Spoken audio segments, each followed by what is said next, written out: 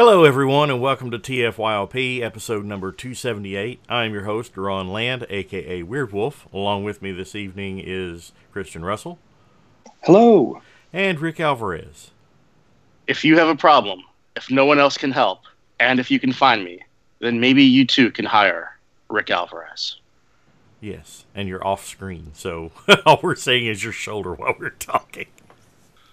I see myself on screen. Yes, but on the Skype window, that's all we were seeing was just the side of your ear. And, yeah, right there. That's right. If you can find me, then you can hire me. If you or anyone else you know has any information leading to the whereabouts of Rick Alvarez. And you sound like you're doing mesothelioma. And if you can deal with this now. Mesothelioma commercials. you or a loved one. Yeah. You may be entitled to financial compensation. It's like those drug commercials and everything. I don't know I don't care what drug that there is. It's the side effects always sound way worse than what you could possibly have that you would be taking the drug for. It's like, may cause internal dysentery. bleeding. Yeah, may cause internal bleeding or even death. May cause death. Your testicles may fall off. That's not how medicine's supposed to work. No. I mean, I'm not a doctor, but I don't think that's how medicine is supposed to work. No. Well, I'm on a new medication myself for my diabetes, and it's something called Ozempica. It's a little once-weekly shot that I inject into my tummy, and for a second there, I thought you were going to say into something else. Into my into that, yeah. I'm getting I used tested. to sell drugs that did that. It was horrible. I'm getting tested, Duron. I might have the sugars too. Oh, yeah. It's not fun. Not fun. Yeah. Getting old. You want to eat all the things, and you cannot. I want to put all the things in my mouth, and I can't. Yes. I want to stick everything in my face hole. You love to have everything and the in your doctor mouth. says I can't do that no more. Why are we talking about this? Christian's over here feeling uncomfortable.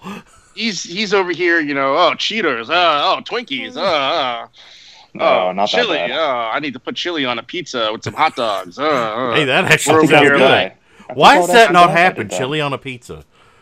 We're over here like, is this gluten free? Is there sugar in this? Is this diet? No, it's not diet. Old man problems. And I'm only 38. Yeah, I've got a couple more years to go before I have to deal with all of that. I know, it's starting, but I'm 58. I was 23 whenever I was diagnosed with diabetes. So, man, I am older than that. Was a child. And then Orson, I believe he said I think Orson said he was like 8. I think he's got type 1 though. Yeah, he's had it bad since he was like really, really young. So if you're ever at a convention and you see him sitting there shooting up, it's not heroin. Yeah. It looks cool though. Yeah. Actually, it looks really scary. The first several times I saw it, I was really afraid. Yeah, it freaked me out one time. We were eating at a restaurant. Like in public. Yeah, we were eating at a restaurant like that, and he just whips out this needle like that and pulls up his shirt. And I'm like, what the hell? It'd be a lot cooler exactly if he what just it whips was. out the needle and he just goes right into his neck. Improper injection. That'll freak somebody out. Thank goodness. Right into his neck. Ugh. Yeah. I was like, what is happening? And then I had to remember that, oh, right, people do that. That's the thing. Yes. But anyway, this is a show about Transformers, and we are going to talk to you about Transformer-type stuff. Headmaster Don brought up a topic a couple weeks ago, and unfortunately he couldn't be with us today because we're actually recording a day early because I have some plans tomorrow night with the girly friend, and would not be yes. Good old Lefty. Yes. Yes. And so I was not going to be able to actually do any recording tomorrow night. Still working on getting the new machine. Got my tax money in, so hopefully that will happen soon. Knock on wood.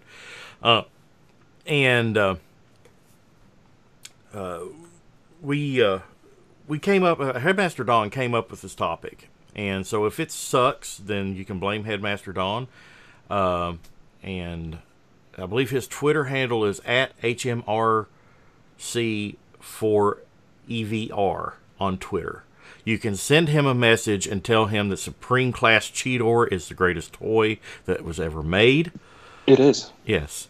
And that you love RC mouse pads that are raised and bumpy. So does he. Yes. Why do things like that exist? Because people are weird. Why? I don't know. I'm just like, Someone shared you know, I see some of this sexy TF art out there. I'm like, what? What is the appeal to this? Rick, someone shared a picture the other day. It was a hand-drawn picture. It was actually, the artwork was quite good, but it was Megatron on one side of the wall with a hole and Shockwave sticking his gun barrel. Yeah, that's... Yeah. Yeah, why do Sergio and I do talked about that recently. Why, It's why just does weird. that exist? Because there's weirdos out there. And some weirdos are Transformer fans. Probably, And if those probably weirdos are someone listening to us, listening we to still this like is you. Just, you're weird. Yes. We like Probably you, but someone you're weird. that's listening or watching this show right now is really into that stuff. So We really can't judge. I mean, we have to take all kinds here. I mean, we we're pay grown lots men of money that for collect plastic toys. crack. Yes. So Yep, I guess, so. you know, Well, everyone I mean, has their own addiction. It's like I was sitting here before we went on air, and I was looking at my Fans Toys Terminus Giganticus, and I'm like, I paid almost $300 for that thing, and it sits there. It just sits there. Mm-hmm. You know, yeah. You But know, I I love paid. it. I love it. I have the same problem. I paid $10,000 for my driveway, and it just lays there. Yeah. It doesn't do anything. Yeah. It just sits there all day and night. Just could have got some gravel, man. Or a wife. Oh. Hey, I paid good money for my wife. Oh. I paid good money for my wife. All right, Dron, we still haven't got to the topic. What's the topic? Yes. Well, I'm just trying to be entertaining. Hopefully you're We being... keep Are you not getting there, entertained? I'm playing the Seamus role today. But anyway, Headmaster Don, you can blame him for this topic. It is kind of a marketing topic, but I want to go into a little bit more than just the marketing end of it. We all love the toys that are inside the box, but there are a lot of things that come with the toy that help add to the experience. Yes, Rick is holding up a Raiden? This is a Raiden Jr. gift set sealed. Oh, wow. Minty box, too. Empty box. So the packaging is a part of it, but there's a lot of other things that are involved. You know, artwork, accessories, things that are related to the toy that you can pick up. A lot of things that add to the value of the toy or the importance of the toy in your mind, and in the overall enjoyment. We're going to talk a little bit about that, and I also want to go into the accessories end of it. Are accessories kind of necessary, or are they kind of not necessary? Of note, lately, with the Power of the Primes toys, a lot of them are coming without weapons, and that's kind of a disappointment. You know, I mean, I got my Voyager Power of the Primes Grimlock, and he comes with the foot pads for Volcanicus, and no guns. No dual cannon, no sword. Thank God for Shapeways and people that do great things that way.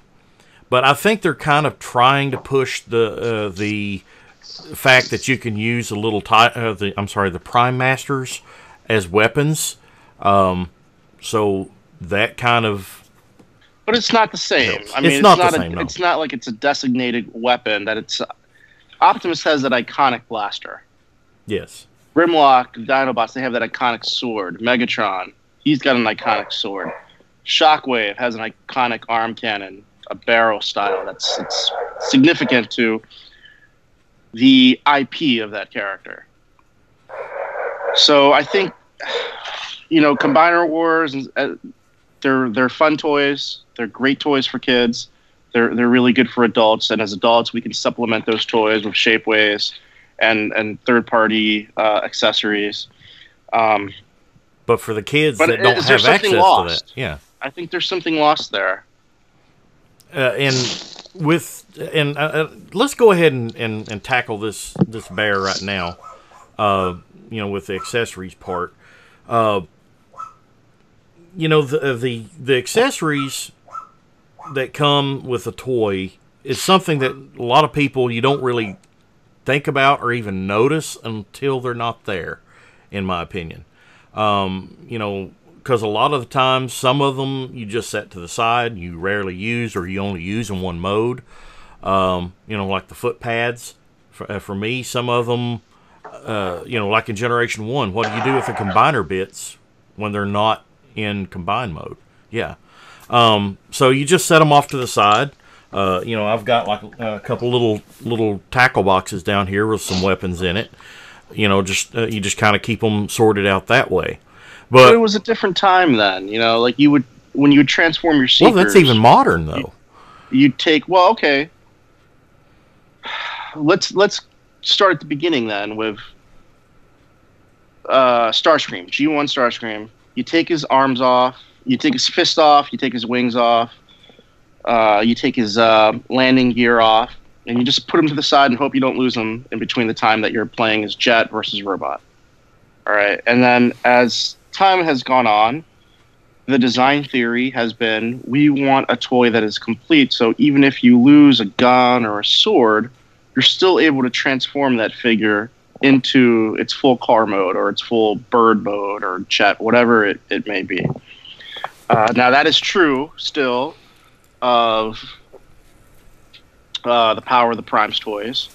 But you have these very awkward pieces for Grimlock that just kind of stick to the sides of his arm, and they're not really designed in a way that is symbolic or representative enough of a weapon.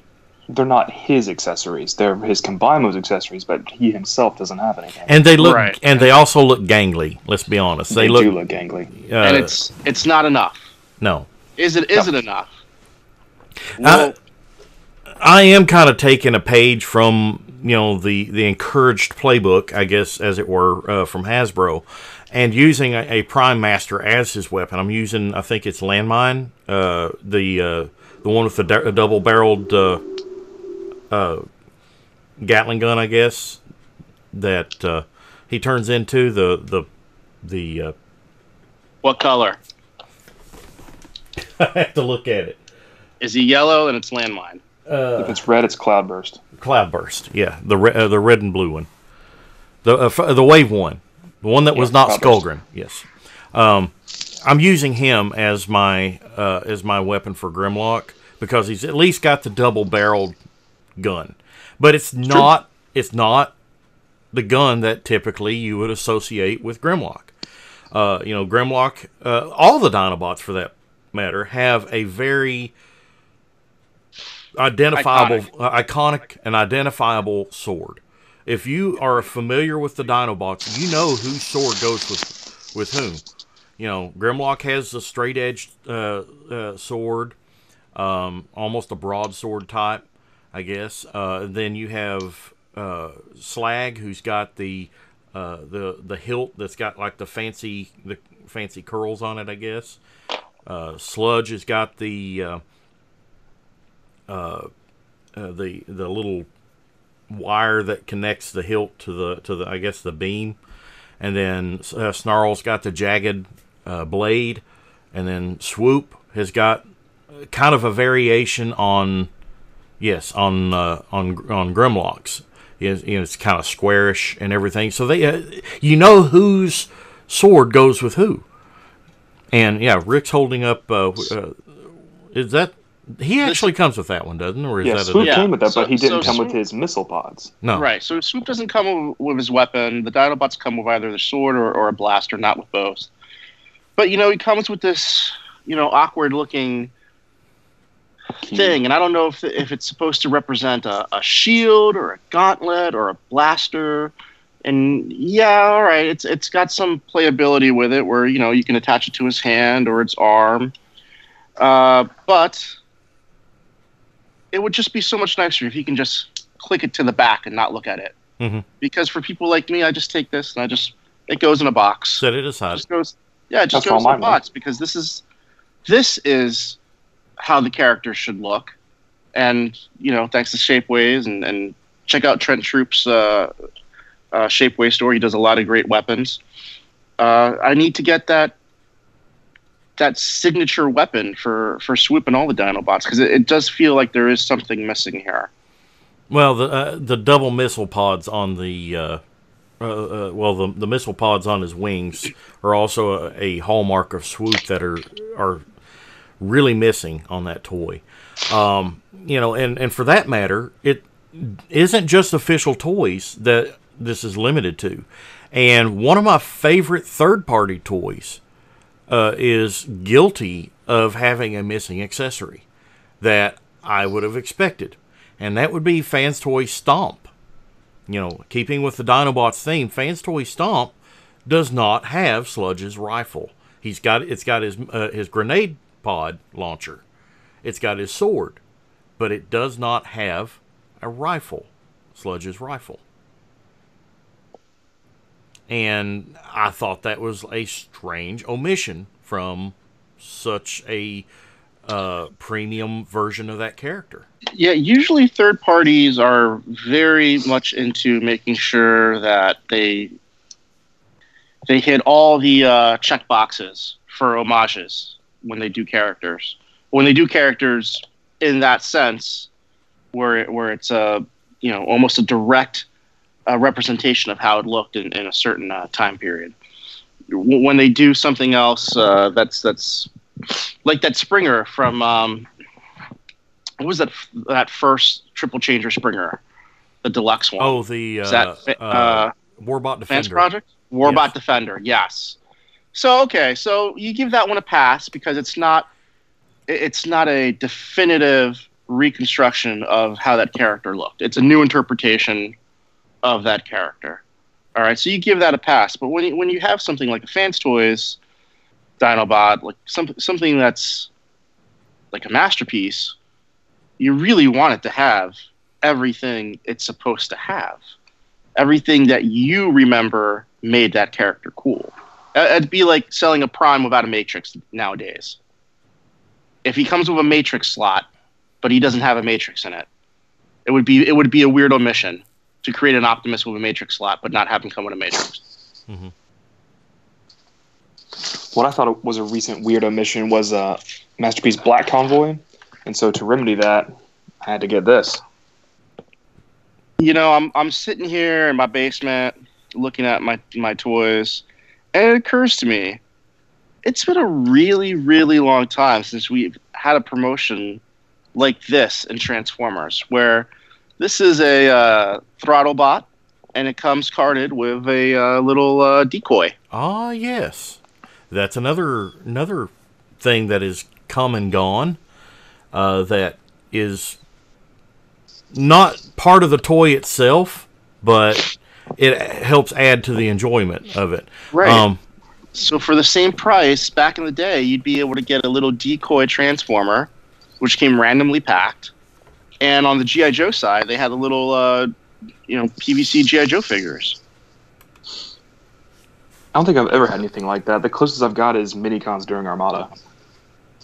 Yeah, the Armada period, there were special gift packs where, for the same price, they take a Voyager or like a Mega figure, and they'd stick Minicons on top of it. Yeah, they would kind of just tape a container of 3 Minicons on top of it, and a lot of those times those ended up at like Black Friday sales or like a BJ's, Costco, Sam's Club type of event. I don't know about your area, but a lot of times in the stores that I would go to around here, you could find those packaging, and people had cut the Minicons off the top and just taken the Minicons. Yeah. That's a shame. Yeah, I hate it when people do that. I hate it when people buy a figure and then return a different figure in the box. Yes. annoying. But That's another topic for another time. promotions, yeah, promotions was such a great, whether it's a PVC figure or a reflective patch or a sticker, it was just, as a kid, I remember just it being such a big deal for me opening that thing up and like, I got this little decoy now. I got this little, like, I think I had them all style. as a kid. I'm still trying to finish off my red Decepticons. Weren't there only like 10 or 12 of each? No. They were very rare, but not that rare. But they're still expensive. No, I mean, like, there was like 10 or 12 different ones, or different molds is what I mean, of each faction. Of each character, you mean? No, of each faction, from each faction, because No, I know no, every there character was, wasn't covered. I mean, I don't remember. Off the top of my head, I think there was 45 different decoys. Oh, Off the top of my head, I didn't think there was that many. yeah, there might be a bit more. And then in Japan, they continued them when the U.S. stopped. Really? That I did not know.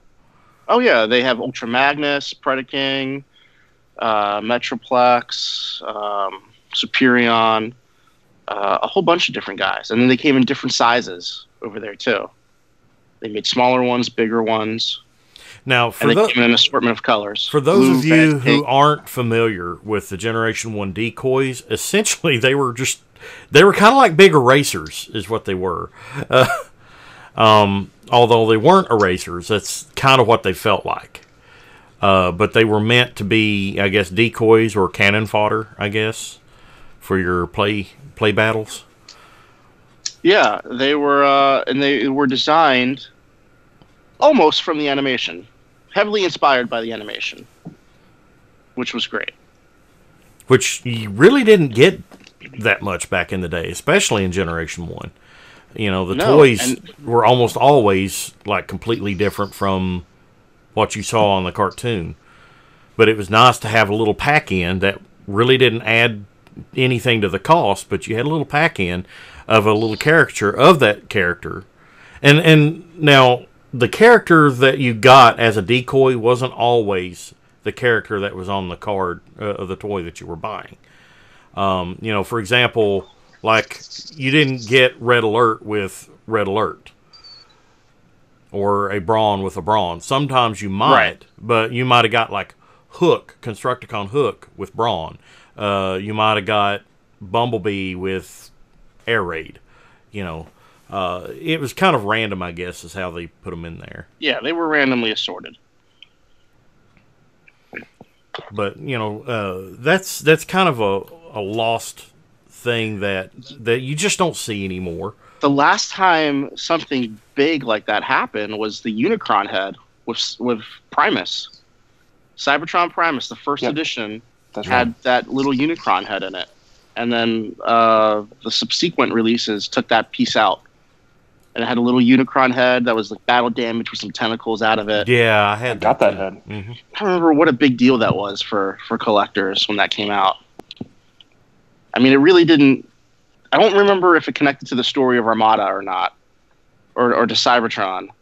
But it was like indicative of G1, like that, Unicron heads floating in the background. That was the last time that I think something major like that happened. I'm thinking, I really can't think of any other time when we got something like that. There were some like patches that came with some Human Alliance figures. Mm-hmm. Now, for Dark of the Moon. I will say that there is something that does come. I don't want to say all negative things that we don't get with modern toys that we used to get. That modern toys come with absolutely no frills, just toy in the package, and that's it. There's something that's really cool that I like that comes with these, and I'm kind of a collector of them, and that's the collector's cards, the collectible cards. Right. Come packed in. I dig it.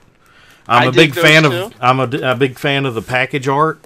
We did a whole episode on G1 package art. That over. If you have the G1 Legacy book from Jim Sorensen, and you're obviously some sort of a fan of the G1 art, the package art, or any of the art that was included on the package. And to me, that's also relevant to what we're talking about tonight. How have you ever actually bought a Transformer, not because you like the toy, but because the artwork on the box was cool? I'm guilty. I am guilty of that. I'm guilty of that, but when we were kids, it was different. The artwork was very stylized. Mm-hmm. I'm trying to think if I've done that. I don't think so. Now, but I definitely would have been more susceptible to it when I was a kid. There was instances as a kid where the package art influenced my decision to buy a toy, because I looked at the picture of the toy on the box and wasn't too impressed by it, but the package art or the box art actually depicted it in a way that appealed to me, and I wound up actually liking the toys. And two of those were the Duocons, Flywheels and Battletrap. The box art I thought was amazing. The toys didn't look that great, but they were fun toys. So it actually fell into the trap of, how are these? I mean, I'm so upset that here in 1987 we don't have articulation. Yeah, or arms. So in Battletrap back in my day, we had non-window boxes, so we had to rely on a picture of the toy in its alt mode and art, very stylized art that would be the representation of this toy. So everything now comes in the window box. You have to be able to see the toy. You have to be. It's very unusual that you don't have a non-window box. And I think, like, to the Toys R Us Masterpiece figures, like they're non-window boxes. Mm-hmm. All right. Well, that's a foreign toy. Japan's something, a little different. But back in the 80s, they were doing glow-in-the-dark mini posters, and we hadn't had a poster in a box, I think, since this, until we had the Combiner Wars gift sets, which came with those with those posters inside of them. There was the Cybertron figures had the posters that were also the product catalogs, and then the first movie, the preview guys, the Optimus and Starscream Deluxes that transform into meteors, they had posters if you got them at Walmart. I got mine at Walmart. I don't recall getting them. I don't remember. That wasn't an in-package variant then, because I don't remember getting a poster with those. Yes, I think, because it had a call out for it. There's no in-package variant for that I'm aware of. Yeah, it was just it was with the instruction stuff, so it would be in the bottom of the box. Although, if you have one of the Starscreams of those and it's sealed in the package, there are variants out there now that instead of the Starscream, you got gold dust in it. Mine's still kicking.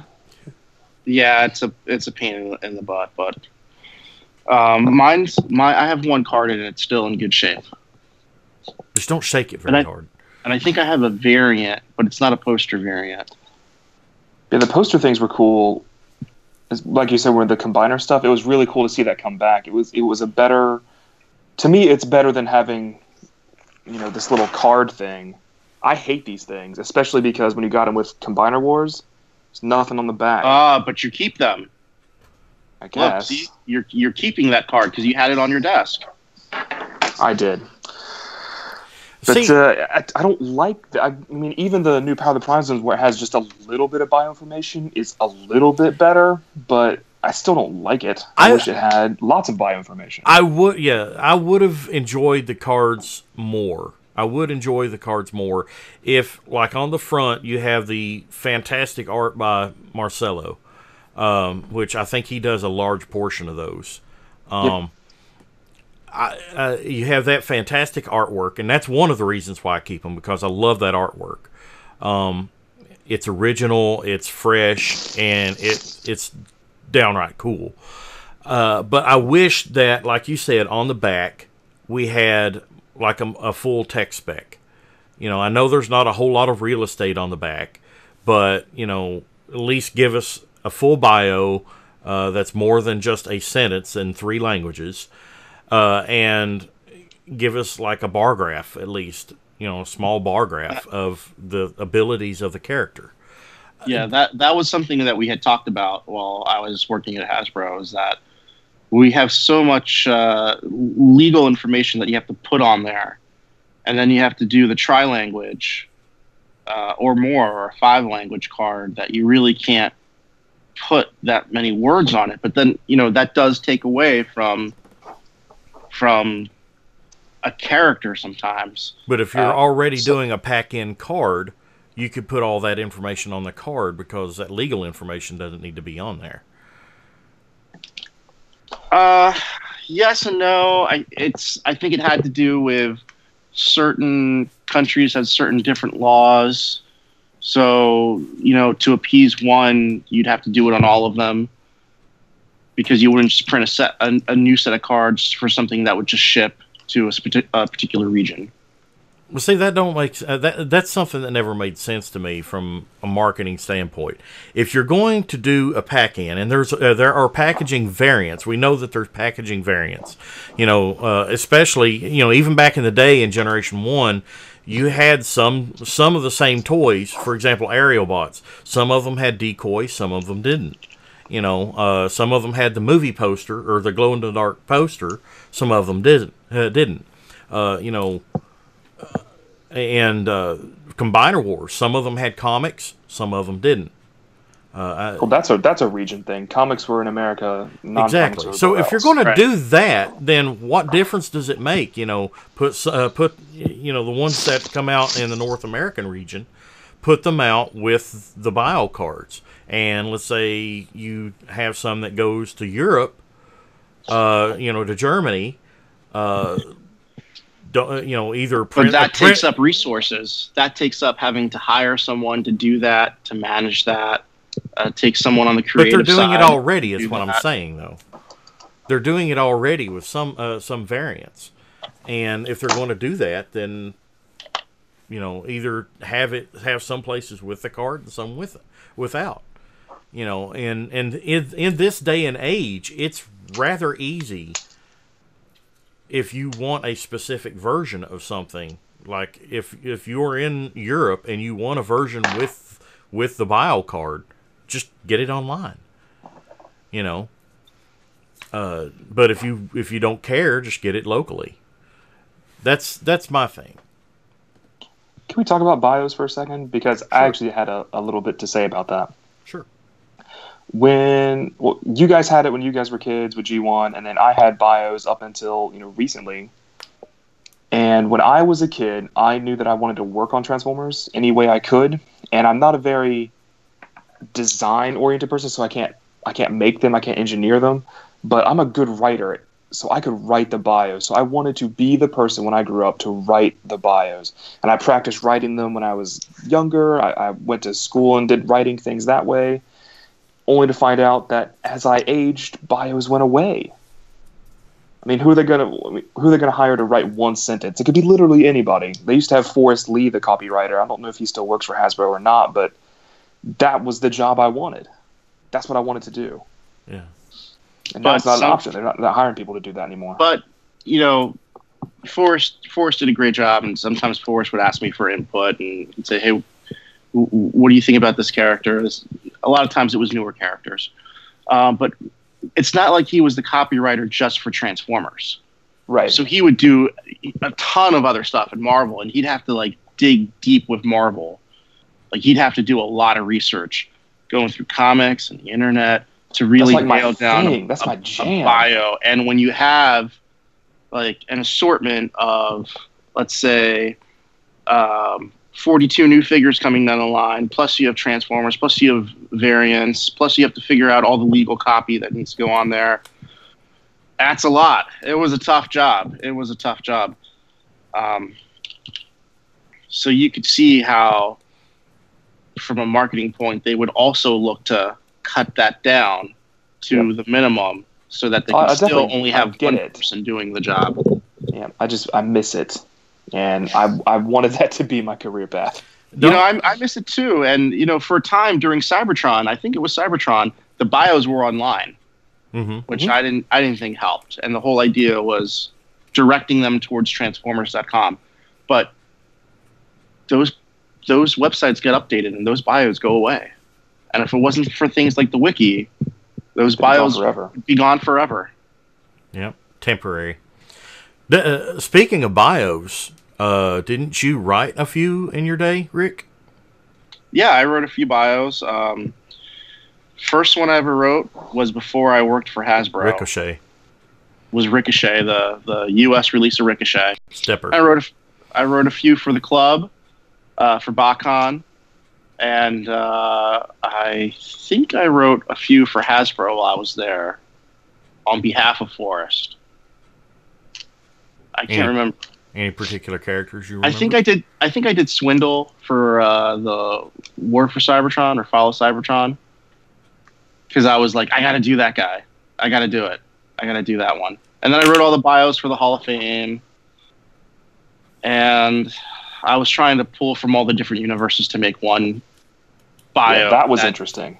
That, it's not like, it's not this version from this universe or this version from that universe. It's all of them. All of them. It's just got little tidbits from everything in there. Yep.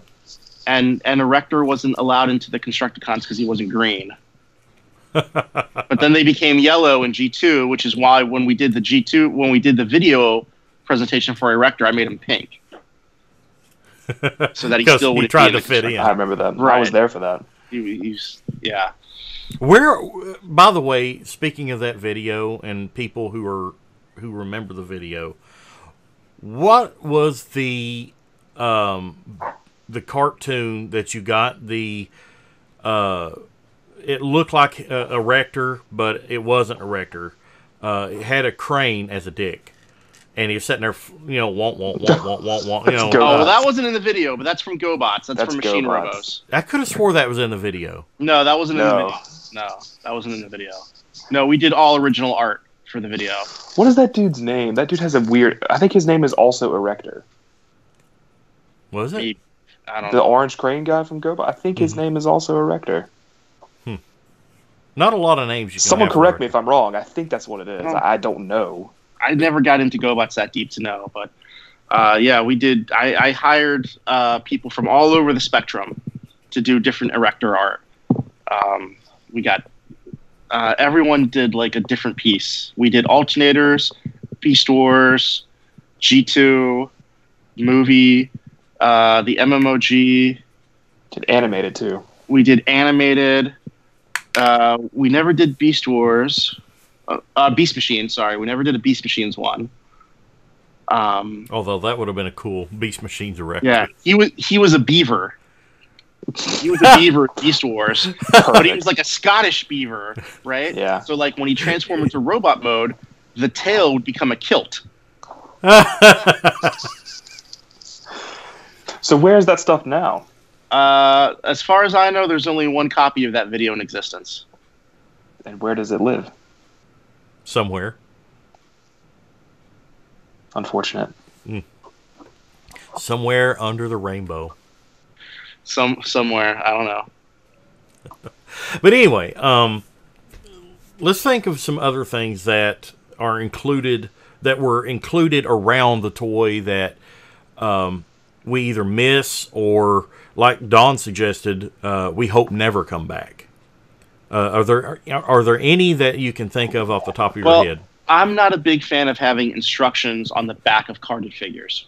Oh, no, that's horrible. Now, I know that for a certain price point, okay, all right, you look at your mini bots from G1, you look at even some of your basics or, from Beast Wars. So and if it's got like 4 or 5 steps, that's no problem. Yeah, your activators, okay, fine. But, the Robots in Disguise Warriors, I think they're big enough that they deserve to have instructions. Yeah, boxes used to have flaps a long time ago. And on the top of the box, that's where it would be, a couple steps just to show you that it goes from this mode to this mode. But with the absence of flaps now, so much is fitted onto the front of the box. Back of the box is usually, hey, there's these other figures available. Robot mode, vehicle mode, it does this, combines with this, his head comes off, becomes his tit, whatever. Becomes his tit. Yeah, Overlord's an interesting Overlord. character. Yeah. Mhm. So, but I think even like combiners like Swindle and Vortex, and I think on like the European gold card releases, they had the steps for transforming it on the back. Mm-hmm. Yeah, right here. Yes. But see, that's 4 steps. Not a big deal. But whenever you get into multiple steps, like 10, 12 steps, that's a lot to put on the back of a card. And then there's tech specs. They even had room for that. Yeah, tech specometer. You would take your tech specs, cut them out of the box, and you'd be able to read them with your Transformers tech specometer. That's gone. I wouldn't have sacrificed it to get rid of tech specs in general, but I'd like that you don't have to cut them out anymore. That flimsy piece of red film was so cool. It came with all your box Transformers.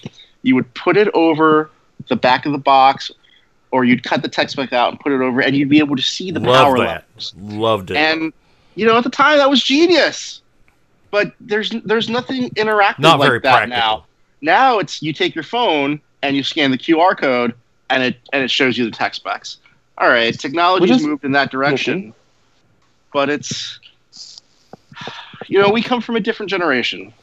What about robot points, cutting them out and mailing them in for another new Oh toy? man, I wish there was anything like that. Now the last one we had was in Revenge of the Fallen.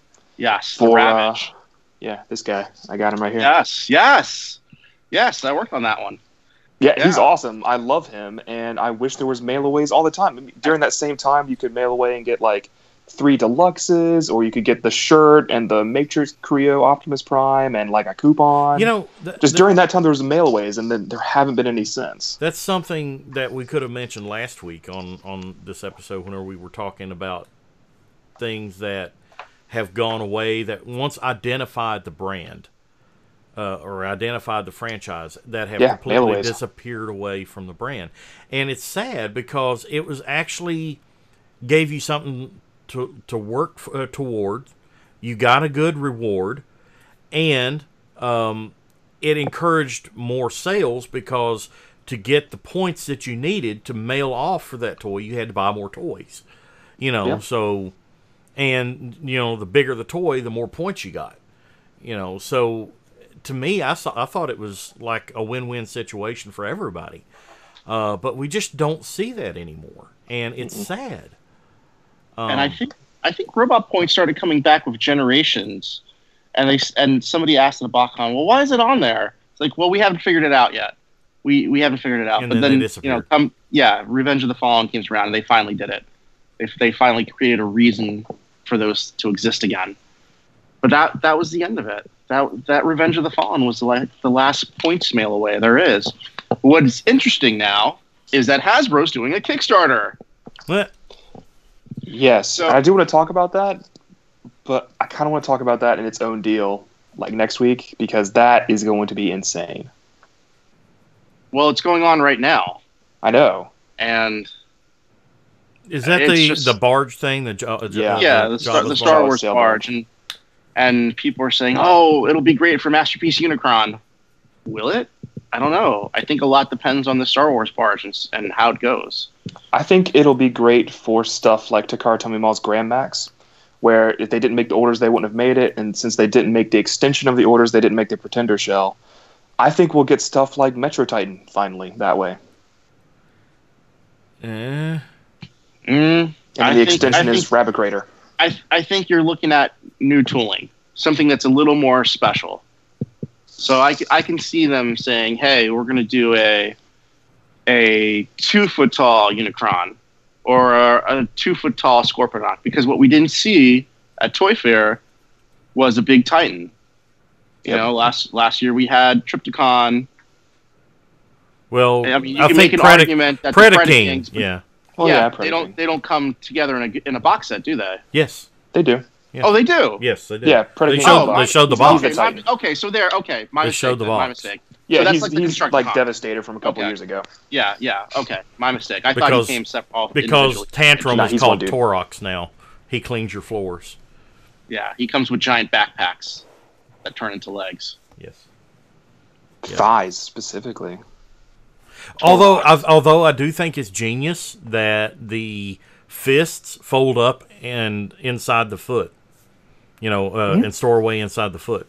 So you can have like the big cannons on Headstrong and Tantrum's backs, and the fists are actually tucked away inside the foot cannons, and that's kind of neat. That was kind of genius. You know who did that first? Feral Rex. Oh, I don't have Feral Rex. Yet. You know what else we're missing, which comes and goes. It comes and goes with this brand, are the rub signs. Yes. They show up, they disappear. They show up, they disappear. They show up, and disappear. I don't like them. Why? Well, okay. Why? And then we'll tell you why you're wrong. That's fine. I mean, I understand why they're there. I just, I think I should be able to see the faction symbols on my toys. Well, they weren't meant to be the only faction symbol, though. Okay, they were back in the day. I viewed the reason for the rub symbols was that because at the time you had a major competing transforming toy line in GoBots, right? And you knew you had a transformer if it had the rub sign on it. Yes, and that's how you identified it as a transformer. And then we'll skip to Hunt for the Decepticons, which was those guys. Reveal the shield, guys. Thank you. Reveal the shield, not Hunt for the Reveal the shield. Based around that gimmick. There, I think it was used inappropriately because that's the one I don't specifically on tracks, because you wanted that big Autobot symbol on the hood of that car, and instead we got a little rub sign. Yep. On the top, on the hood. That was a misfire.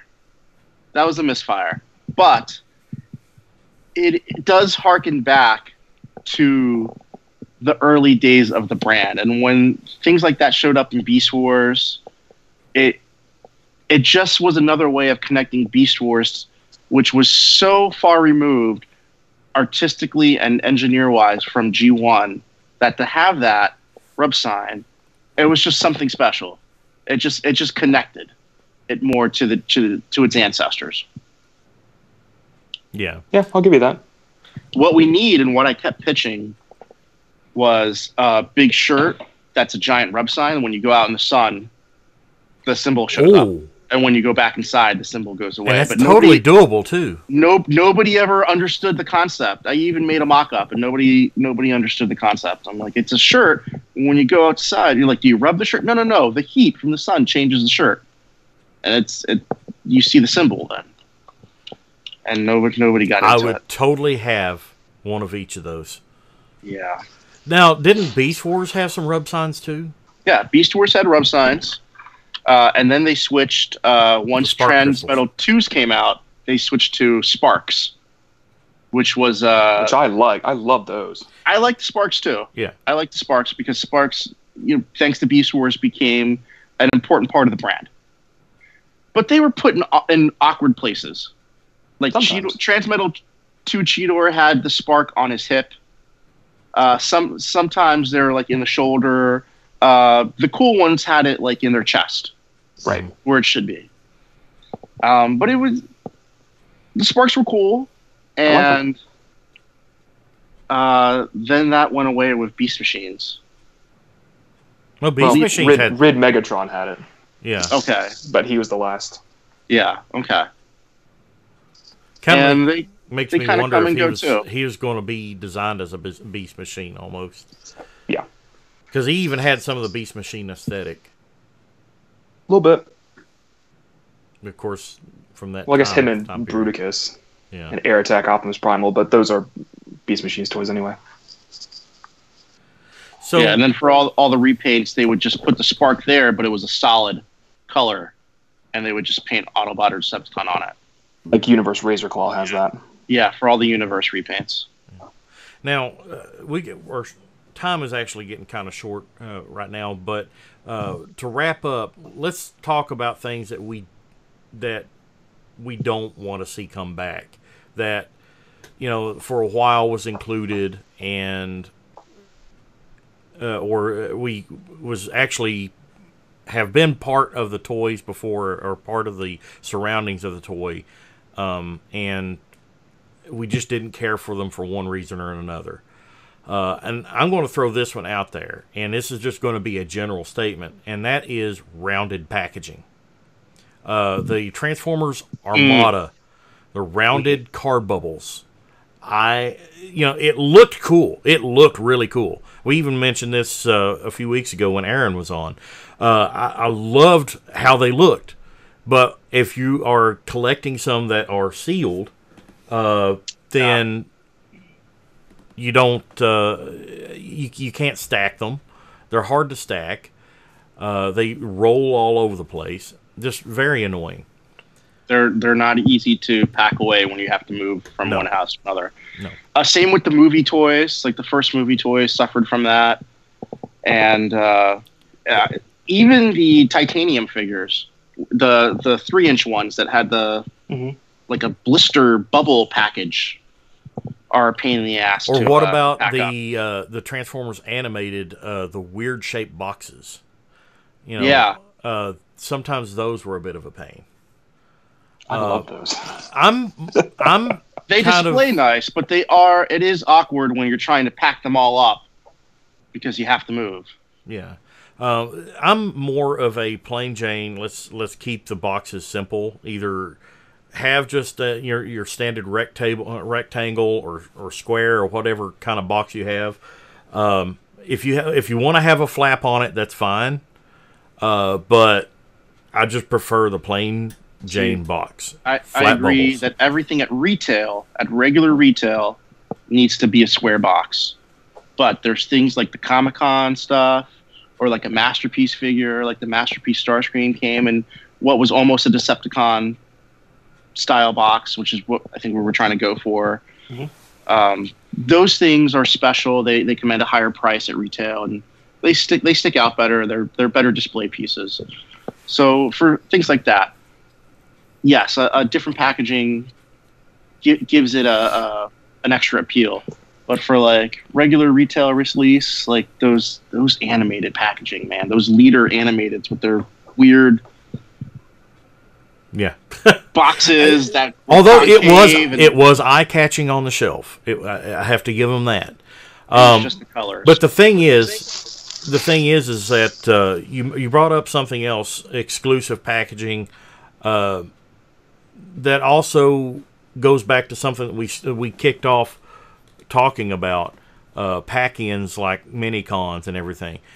We do still get those from time to time, and we just recently got some with Titan Returns RC and Grotesque. Got a pack-in extra head.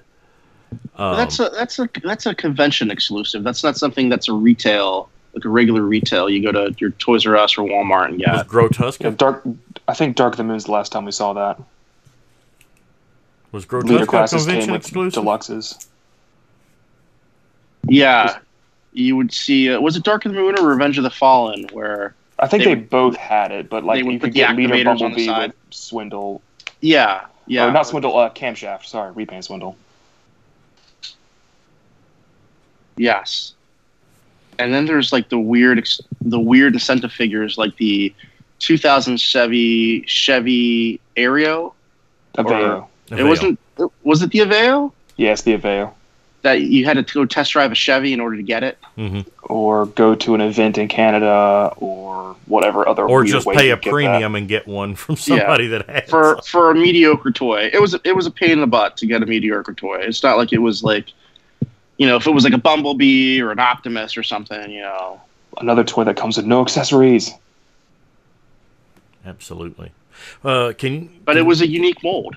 Absolutely. It was. I like it. It was a unique mold that's never come out anywhere else. Christian, if you think of anything that you wish wouldn't come back, that was included? I have stuff that I wish would come back, but stuff I'm glad that is here now. But the stuff that I wish would never come back is the current plastic ties that tie the figures into the bubbles. They are annoying. I wish that we could go to like the Takara style clamshell packaging. Those are fine. Awesome. I like the rattan ties, the paper ones. Those were the best because I like recycling.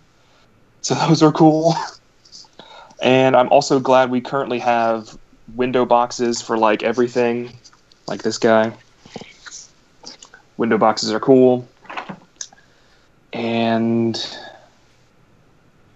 yeah, I miss the ties, man.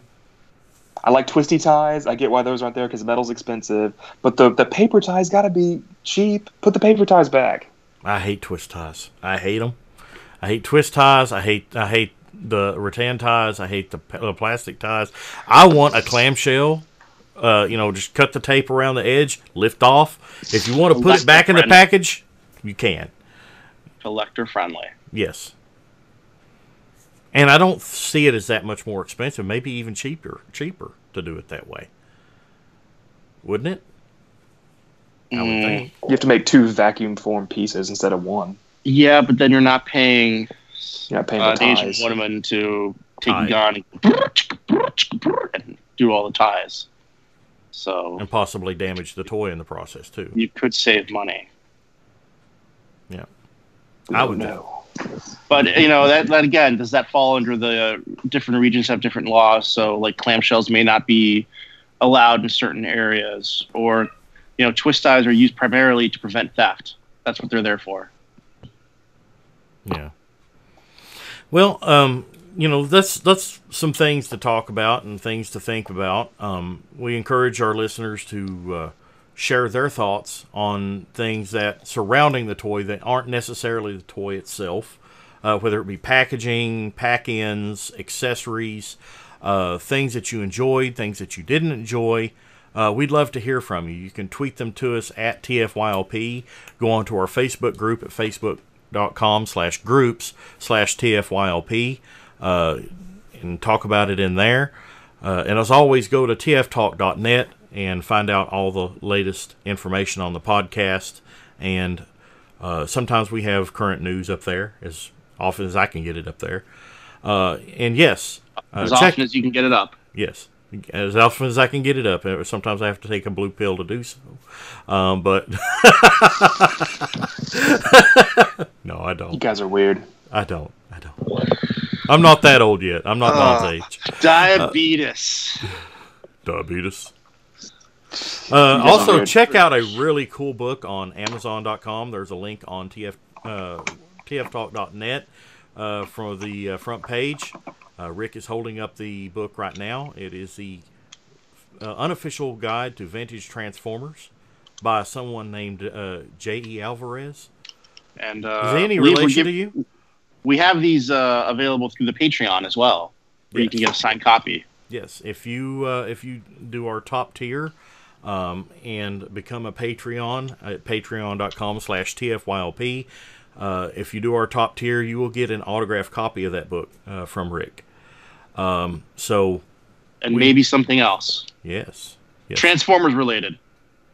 Yes, he will send you a KISS player. My kid will show up at your house with a note saying, "I belong to you now."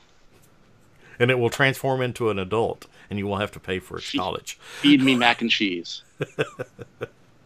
But yes, Patreon, we love all of our people that Patreon for us. It helps us continue each month. It's helping me get a new computer soon, hopefully, if I can find the components to do so.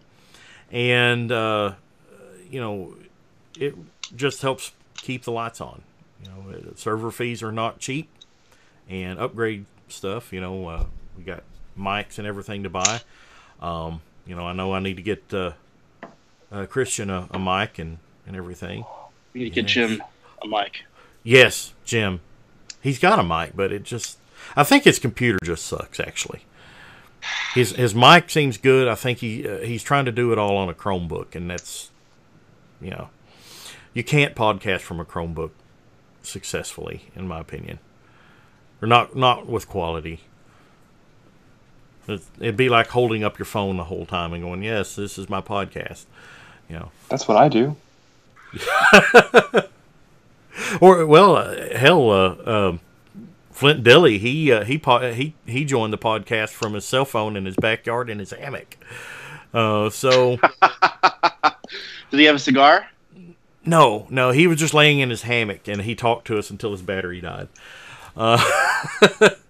Yeah, that was awesome time. But thank you everyone for joining us on TFYLP this week. Apologize that we can't be live. Again, once I get a new computer, hopefully that will rectify that problem or at least solve a large portion of it. Even this pre-recording right now, you can probably tell the video is really, really choppy. And that's because I have a slow computer. And with each new update, security patches and everything, this computer keeps getting slower and slower and slower. The lowest for this program that I use to broadcast and record with, the lowest spec requires a Core i5. It's recommended to have a Core i5. I'm running this with a Core i3. So, yeah, I'm actually overtaxing this computer just to bring this great podcast to you. So, it's because he loves you guys so much. Yes, but I know I'm not getting your Bud Light, and that's the way it goes. I love you, man. We will see you next time on TFYLP. I'm Duron for Christian and Rick. We'll see you next time. Good night, everybody. Bye. Hail Satan.